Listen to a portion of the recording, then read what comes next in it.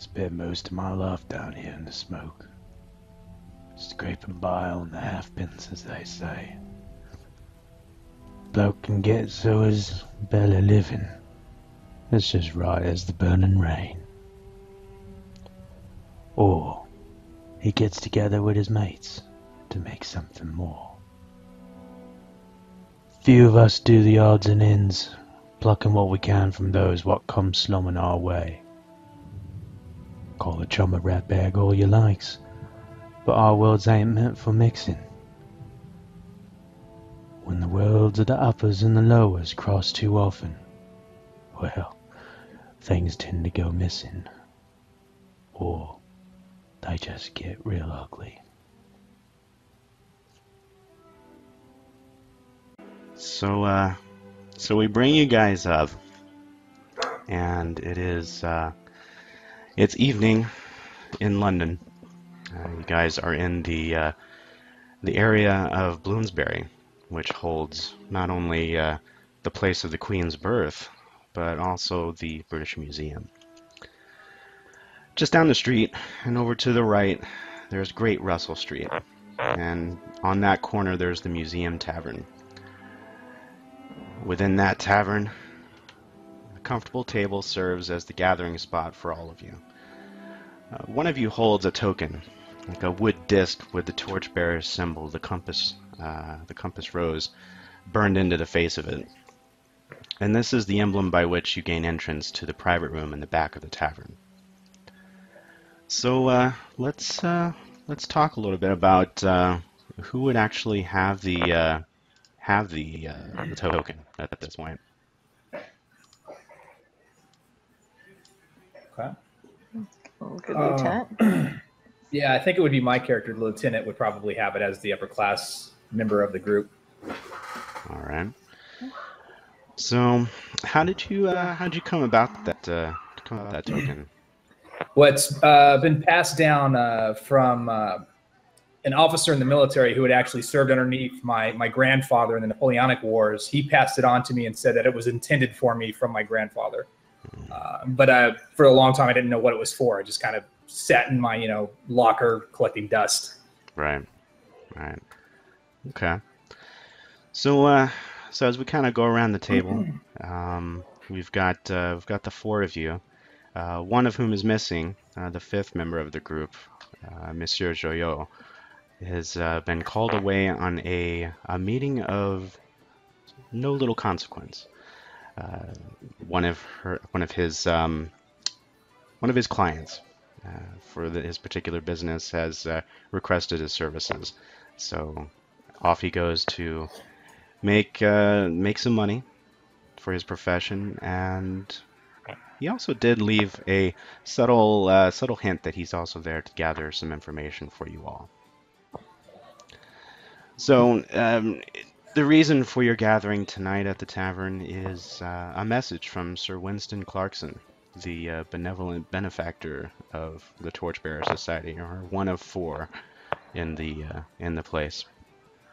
And this tavern, being that it is relatively close to the British Museum, serves as a point of entry for you to the lower room beneath what's called the reading room. It's a new gigantic library that was just constructed about a year and a half ago, and underneath that library is your base of operations for the Torchbearers Society. So it's probably about 6 or 7 o'clock at night. The sun's just about 7 o'clock. The sun's just gone down, so the crowd is starting to gather a little bit more at the Museum Tavern. So what do you guys chat about now? You guys have had 6 months under your belt as far as endeavors for the society. One of which was to bring back an important book that was the impetus for your original meeting at Lao Fun's Noodle House. So the mission was successful, and we can obviously reveal a little bit more of that as we get into the scenes going forward. But how are things going right now? It's been 6 months. How do you guys get along at this point? Miranda has some affinity for Dove. I think the two of them have made a good connection that's I would think, turning into a friendship. Oh, yeah.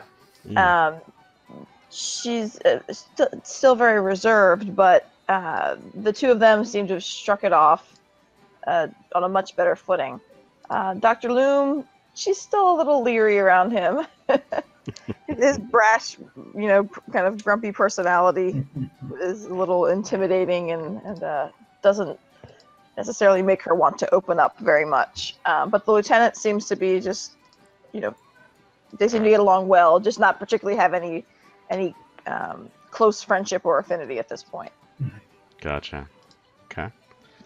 Who wants to go next? Oh, I would agree that Dove is awful fond of Miss Russell, mostly for two reasons. Being foreign-born, because that generally leads to not good times in the middle of London. So, and then top that off with the fact that she speaks Russian. Mm-hmm. So the fact that he can converse with her in his mother tongue, that's automatically good points right there. Right. Dr. Lum, he doesn't dislike the doctor. I feel like that's going to be the theme of the game. I don't dislike Dr. Lum. It's what happens dislike when you make a cantankerous sucker. That's right. He doesn't dislike him, but he has no, as we were joking even before we recorded this session, but especially with the noodle incident, he has no problem throwing him around and generally disregarding him. The lieutenant, I think Dove would actually be. I think Dove, if he has a problem with anyone, it will be the lieutenant, simply because he's noble. Mm-hmm. Dove does not have.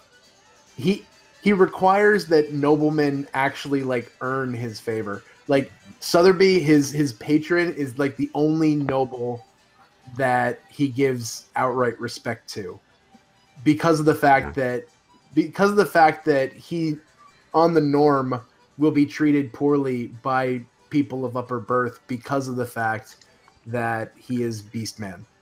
Mm-hmm.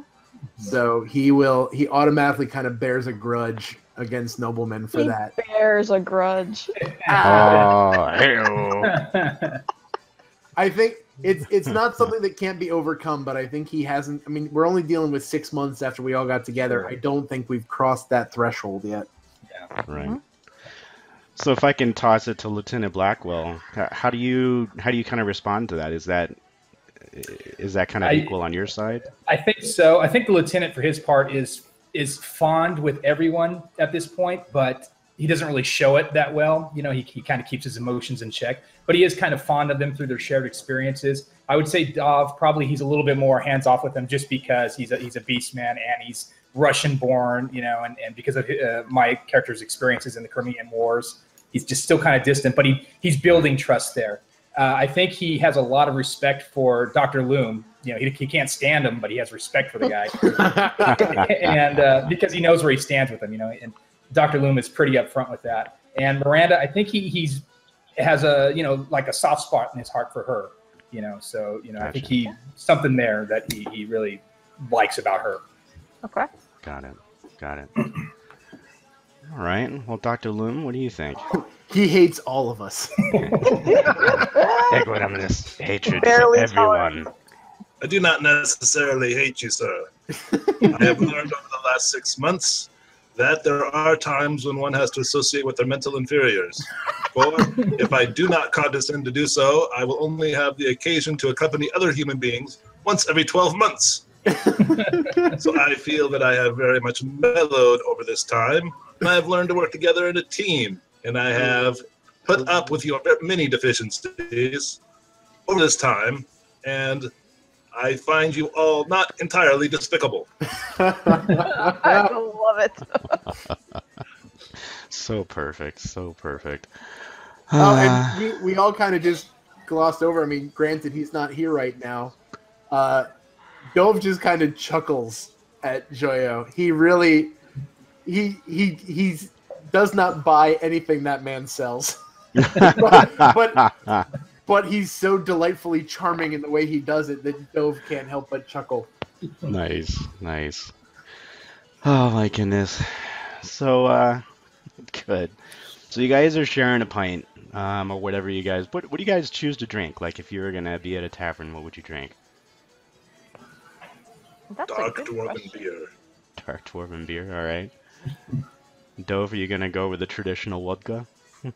Yeah, I think Dove he isn't like super fond of Motherland, because he had nothing but miserable memories of that place. But I think there is some things that stuck with him, and I do think that he'll have a fondness for it, but not like as much as you'd think. I do think that he'd prefer a dark ale, like something heavy, something that sits in the gut. Nice. How about you, Lieutenant Blackwell? What would you prefer? I think the lieutenant would go with a fine wine. He's a connoisseur of all things high class, or at least he tries to be. All right, well, that'll work out here in this particular neighborhood. You could probably get access to both. All right, and then how about you, Dr. Loom? You said dwarf. Still dark dwarven beer. That's One of the few things upon which the bear and I agree. Yeah. Nice. Unlike the red juice of the lieutenant. For man or bear or dwarf. Or dwarf. Ah, nice. Miranda would probably be going for. I mean, if she can't drink tea, she'd probably drink a wine. Okay, so you'll probably get wine. They probably won't have tea here. Yeah, exactly. At least not at this This is time. one of the many Earlier they would deficiencies have. one of the many deficiencies which I have learned to overlook. You can't trust anyone who can't drink. All right, cool. So, yeah, and that brings up an interesting point too, is that in this particular neighborhood, this tavern serves as kind of a nexus point for various sections of society. It doesn't normally cater to anything lower than middle class, of which Dove is a member of, even though he is a bearman. But there is the kind of general understanding to avoid trouble in the bar or in the tavern that when you guys do come in, that you usually take the table in the back. And that's where you guys find yourselves at this time where you're waiting. And about a half hour passes by as you guys get back together. Maybe you haven't seen each other in a couple weeks, that sort of thing. So you're sharing some stories. And one of the barkeeps comes by. He's a balding gentleman with thick handlebar mustaches that come down past his chin and curl up right here. Comes over and says, "All right, you two, you got your doorway open back here. If you're ready to go." Okay. Yes, ready to go. Let's do it. So he says, "All right, follow me." And so he leads you back. And by the time everybody stands up, I mean, you know that this guy, his name is Simmons, and he's not a very tall man, but he's human. Got a big old belly, those big old handlebar mustaches with the balding hair, and he usually wears a bowler hat, but at this time he's not. So he takes you guys into the rear part of the tavern, and there's a narrow doorway that leads back. And as you guys are you're winding a path through a narrow hallway, passing a back room where there's a couple of snooker tables that are available.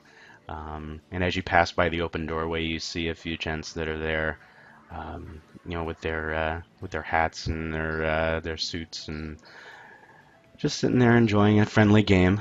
But it seems as you guys pass by, they all look up at once, but then they see who you are, and then they turn back and they go back to their gaming. But the hallway leads back to a single room, an 8x8, where several casks are stored along one side of the wall in racks, or wooden racks. So what does I'll have any of you guys fill this in here. What does the sequence look like that gains you entrance to, I don't know, would it be a basement door, like a trap door, or would it be a secret panel door that gets you entrance? What would you guys estimate? I almost wanted to have something to do with the little wooden thing Sigil, yeah. that the lieutenant has. Like you plug it into the wall and turn it. Yeah. Okay, cool. That, or if there's a pattern of some sort on the sigil that we could use, to match that pattern on something on the wall. Right, kind of like a keyhole. Uh-huh. All right, cool. So, Lieutenant Blackwell, I assume that you step forward, and so what does that look like when you go and you find this little keyhole and match up the pattern? I put the sigil into the hole, and you see the outline of the door form and start to creak open a little bit. All right, cool. Does it slide, or do you have to push it inwards? You have to push it in a little bit. All right, cool. All right, so the doorway opens, and you're presented with another 8x8 room, almost a mirror reflection of this one, but it's free of any racks or anything. It's stones, stone floor, stone walls that match the room that you were just in. But at the back part of this area, there is a spiral staircase that leads downward, and that is your connection to the lower areas of the city. Now, this particular tunnel was created during the time of the construction of the reading room, and Sir Winston Clarkson knew that the types of associates that he would be drawing forward would not always be human. They would not always be Eldrin. They would not always be high caste, or they would be possibly middle class. But in order to make sure that people could still gain access, or the society could gain access to their headquarters, this room was developed, and this pathway was developed. So you guys descend a spiral staircase that leads down into the darkness.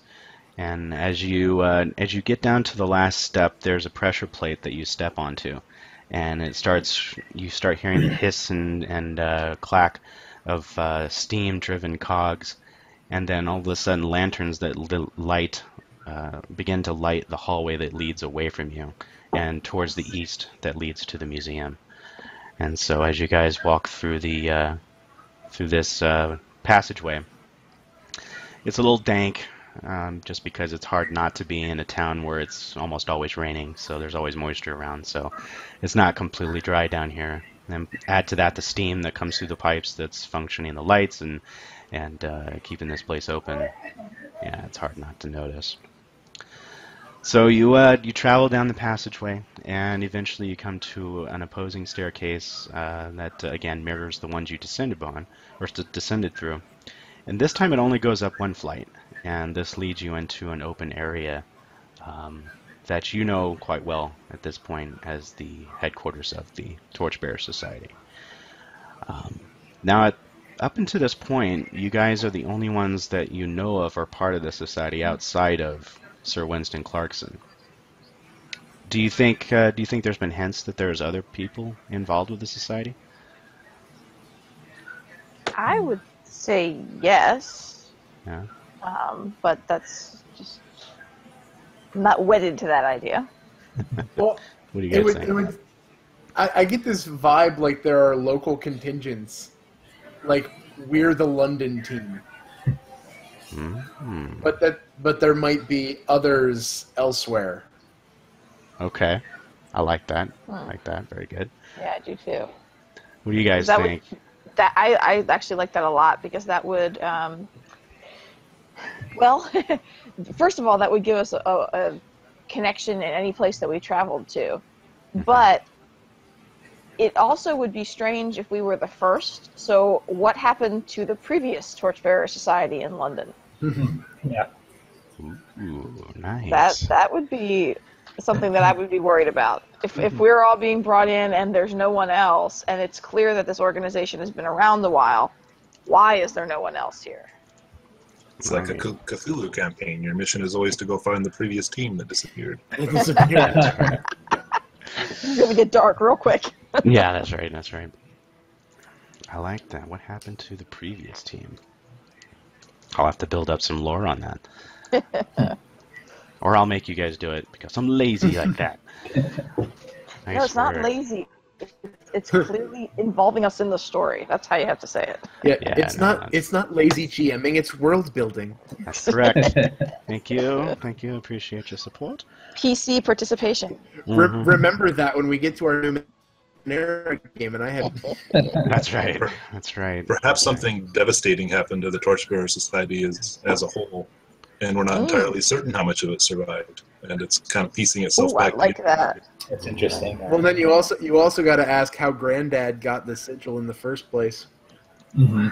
Ooh, that's right. That's right. That's true. And did Dad have something to do with the disaster? Oh, that's really interesting. I like it. Yeah. That's good.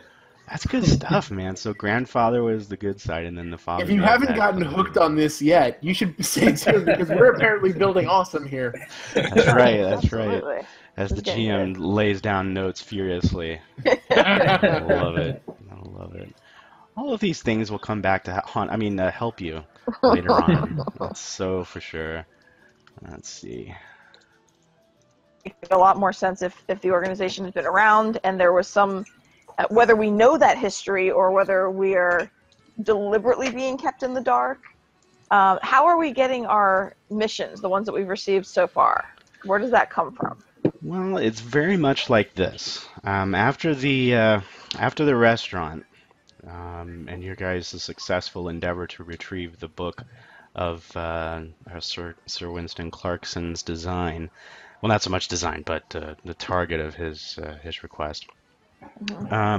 You were basically given messengers that will come out and deliver messages to you from whatever location that you normally frequent, and the gathering point is the Museum Tavern, and from there, that's when you gain access to the society itself or the headquarters itself. Okay. So do the messages just tell us to show up, or do they give us the quest basically in that message? it basically tells you to show up. Okay, so then we would be meeting with someone here Mm-hmm. who would give us further information. Okay, Right. cool. And normally, the way I have it kind of laid out, and it's totally open for interpretation if you guys want, normally it would be Sir Clarkson that would meet you. However, on occasion, it could be one of the other members of the society. So it could be one of the, let's see here, it could be Sidney Smirk, one of the dwarven architects for the reading room. It could be Antonio Panizzi, who's from Pisa, who is also an architect and had focused study in ancient Rome, or had some study in ancient Rome. Or studied on ancient Rome, not in ancient Rome. That would make him 1,000 years old. But yeah. So it could be any one of those, or it could be, it could be this highborn founder as well. It could be, whether it could be the Commodore, it could be somebody else. I know we were kind of dabbling in that discussion the last time. So, so yeah, for now, if you guys want to go with it being Sir Clarkson, we can do that. Yeah, that's fine. I just want an idea of how many other people we might have interacted with at this point. Right. Totally makes sense. Okay. Let's see here then. Let's. So you guys then go up the single flight of stairs, the spiral staircase that goes up. It's kind of a combination of wrought iron and brass plating and stuff as you guys make your way up. So you have the clanking of your boots and shoes as you move into the headquarters proper. And as you walk in, the place is well appointed in as much as it's warm. It feels much drier than the passageway that you came from before. It has nice lantern lighting that keeps it at a soft, kind of like a bright, soft yellow color that kind of invites almost kind of like the ambiance of a hearth as you guys come in.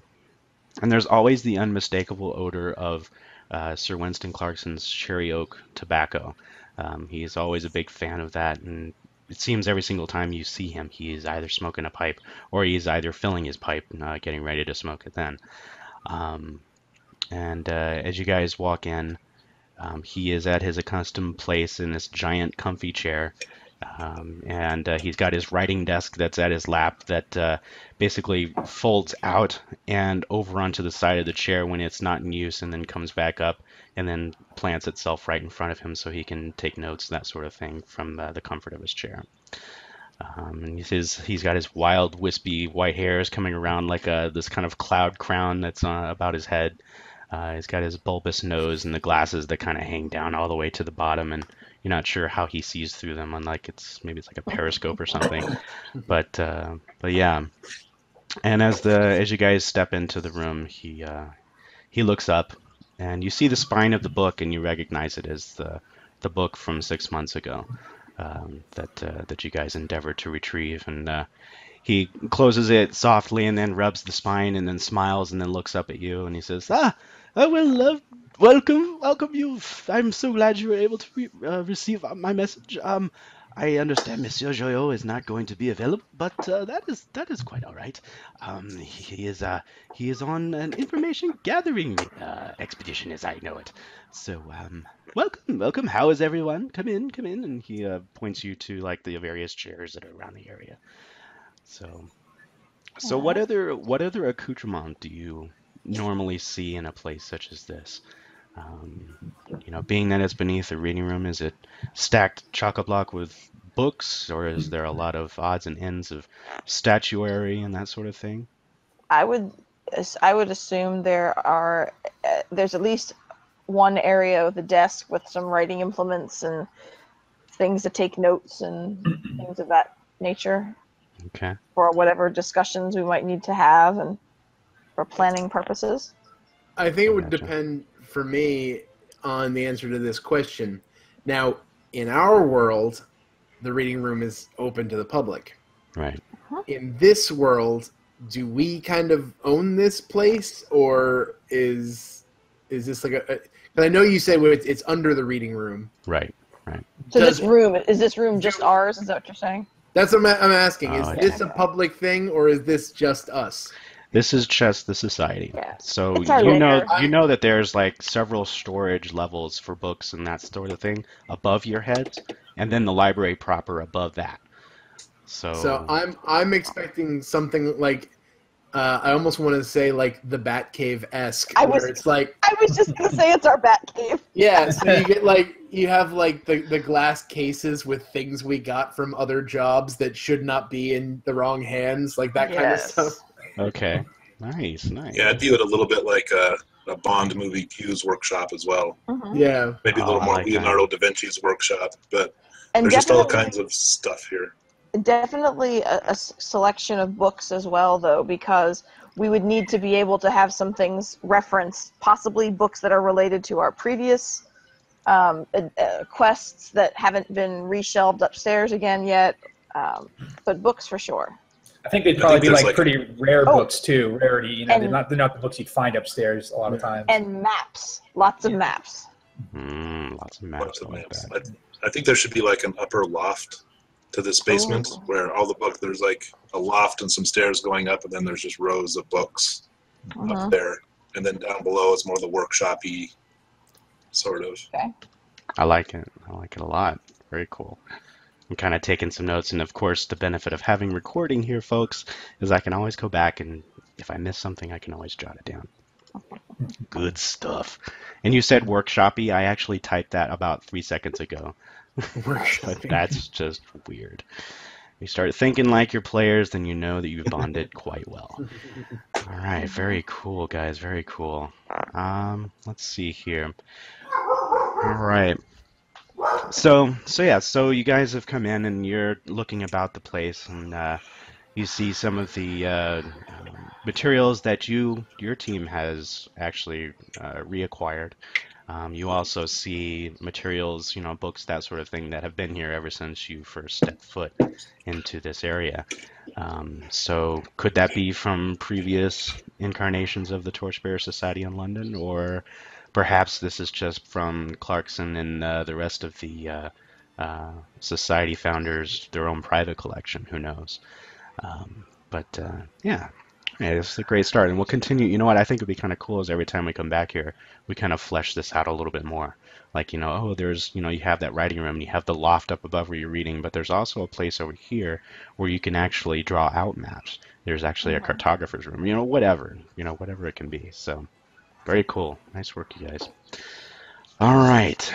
So, the Sir Clarkson kind of, again, he looks up and welcomes everybody here, has you guys pull up some chairs, that sort of thing. So, it has been a glorious day. I've been able to visit with some of the curators up above, and they are bringing in a new shipment of books from the East Indies. I am very keen on getting a hand at those. But as soon as they arrive, if there are any choice collections that we can bring down here, I will certainly let you know. I know, Miss Russell, you are usually interested in such things, and Dr. Loom, I do believe that there is some there that has to deal with some nature of apothecary that might interest you. With certain medicinal herbs and formulas that they've been using since time immemorial. So it could be. I know it is your manner, sir, to jam-pack at least 3 minutes of information into a 60-minute meeting, but perhaps we could qualities, and you could provide me with a list of titles. I certainly shall. As soon as the list comes available. Whew, yes, he pulls out a handkerchief, as he's wont to do when Dr. Loom utters his words. He's like, oh my, yes. The reason that I bring you here is that I have received contact from someone, a friend of ours, well, at least a friend of the museum, I should say. Mrs. Henry Doyle has requested the, how shall I say it, has requested the audience with capable individuals that our group can potentially provide. It has not gone unnoticed by some of the people interested in our work, of the successes that you've had in, shall we say, reclamation. So it is along those topic lines that she has requested the audience. Mrs. Henry Doyle, her given name is Patricia, but she is married to a Mr. Henry Doyle, who is a businessman who is quite successful in import-export, but also provides the occasional donation of books, cultural pieces, and money to the library, to the reading room above, and to the British Museum at large. And it is as a favor to that family that I would like to engage your services in finding out what it is that is vexing her. What was her name? Miss Henry what? Mrs. Henry Doyle. Her first name is Patricia, but obviously with the. So, Sir Winston, does Miss Henry Doyle understand who will be visiting her, or is she expecting someone of appropriate rank, or are we okay to go as we are? Well, I will put it this way, that the audience has been sought in none but about 2 hours, 2.5 hours. So it will be nighttime that she will be arriving. And it is in Kensington, just that way. And for those understanding, Kensington is not entirely super wealthy, but is in the well-to-do area where police presence is frequent. But they know to stay out of the business of the upper class just as much as they know to protect them. But that's a good lead-off question. And Sir Winston kind of looks back and forth and to the others to see if there might be other questions involved. I think so at this time. Okay. All right. There's no further information as to the nature of her problems? Well, I should say that the word was given to her about the ability of our group to find things. So I would imagine that it is something that has gone lost from her possession that we would need to reacquire. And So then the answer is no. You have no further information. she is a friend of the museum, so I- yes, she has. yes, quite a friend of the museum, yes. And I do tend to want to respect her privacy. That is that of course goes without saying, Dr. Loom. I respect your privacy. I would do the same for any of you, of course. Um, oh my. Any other inquiries or questions? I can provide you with instructions on the directions to her place, address, that sort of thing. Does Mr. Doyle know that we will be calling upon his wife? Oh my, yes. I am so glad that you did mention this. Mr. Doyle it does not appear to know. He's actually out of town at the moment. Not to be returning for, I believe, 2 days. This request actually comes from Mrs. Henry Doyle directly. Oh my, I'm so glad you Okay. mentioned that. Thank you. Any instructions on possibly entering or knocking on the servant's door, or anything specific that we should do at her request to draw less attention to ourselves? Yes, there is a pathway that you can take that will take you to the servants' quarters. Yes, she lives on it's a lone block. It's these homes are close together, so it is not such that it is an estate of some kind. It is you actually there are adjoining homes. So yes, there is a servants' Okay. entrance. Yes, sorry, yes. He like looks over nervously at Dr. Loom as he realizes he's over-explaining the situation. I'm waiting for a simple yes or no will do. That's right. Ever since he mentioned keeping privacy, Dr. Loom has remained silent. Okay, interesting. All right. My good Mr. Winston, those are all of my questions. I am ready to embark whenever the rest of our group is ready to go. All right. So he looks to the others. Dove, Lieutenant Blackwell. No. Good to go. All right. And Dove. Nothing says good times like being in a strange neighborhood, calling on a woman when her husband is out of town. Exactly. I'm sure nothing bad will happen to us in that situation. I'm Yes. sure. Miranda raises an eyebrow at Dove. Nice. All right. Well, very good then. So he takes out a parcel of paper from within his coat pocket and hands it over. So when he hands this over to the group, who is naturally inclined to lean forward and take it? Lieutenant. Yeah, it's probably the lieutenant. All right. So he hands it out, and he always kind of has this way of putting it out in the middle of the group to. It's almost kind of like he's doing an experiment, like a social experiment, to see who is continuously the one that steps forward. But okay. Miss Russell would not be the one stepping forward. Nate's realizing what happens when you roll the upper class person. Get a lot of work to do, Nate. Yeah. That's right. So, all right, cool. Well, then let's do this. Let's go ahead and go to our first break, and we will pick up with travel to our destination next episode. So, folks, stay tuned. This will probably be releasing in the same week as the next episode, so don't worry, you won't have a huge cliffhanger. We'll be launching right into it. So, we'll see you guys on the flip side.